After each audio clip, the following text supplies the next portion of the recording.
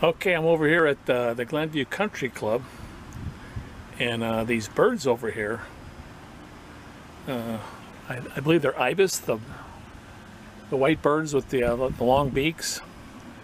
I found out that they just love the voice of Donald Trump for some reason.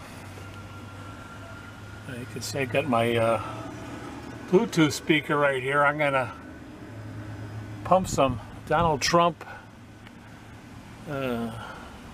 dialogue, here with me. So I'm going to pump out some Donald Trump words to these birds and watch what happens here. I know a lot about West Point.